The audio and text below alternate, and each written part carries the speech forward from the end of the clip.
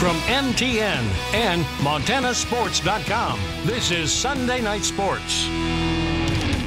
Hello, everybody. Another weekend of tournament basketball is in the books. Many of you have no doubt spent several nights in loud gyms over the past few weeks. But do you ever ask yourself, is it loud for the wrong reasons? Last month, the MHSA released an op-ed titled, "Dear Mom and Dad, Cool It," telling parents and fans to stop the growing trend of verbal criticism towards officials. We went straight to the referees to see just how big of a problem it is. Here's MTN's Jack Ginsburg. In the article, it shows a number of nationwide stats that were pretty shocking. According to the National Association of Sports Officials, more than 75% of all high school officials say adult behavior is the primary reason they quit, and 80% of all young officials quit after just 2 years. One former Billings ref, Cedric Snelling, quit this year after 11 years of refereeing.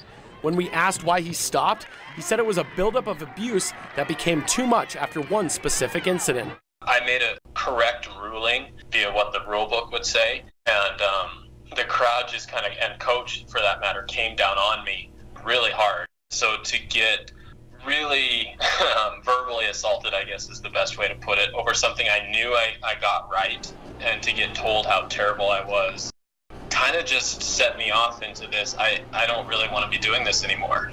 The further east in Montana you go, the more it seems refs are needed. When I started 30 years ago, we had 130 officials. In our Billings pool, we have 50. The eastern part of the state, we're all struggling trying to not only recruit, but then retain the officials that we get.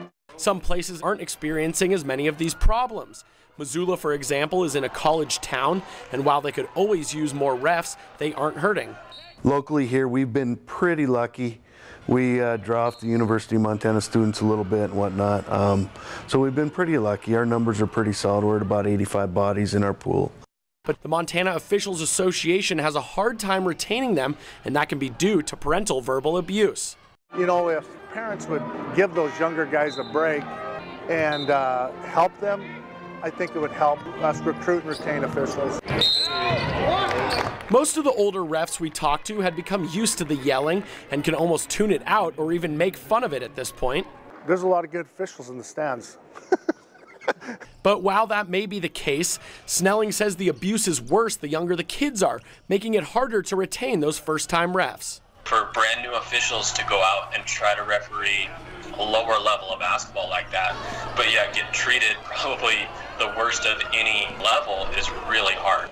Moving forward, there aren't many clear or new options that have been brought to the table, but Snelling says he thinks if there were more defined consequences, it would help. And if you're one of those parents or fans that finds yourself yelling at the refs or frustrated with the game, Whitmire says there are plenty of reffing spots still open and available. In Missoula, Jack Ginsburg, MTN Sports. If you want to take Whitmire up on his offer, you can sign up to be a licensed ref at highschoolofficials.com. Remember, if there aren't any referees, there won't be any games.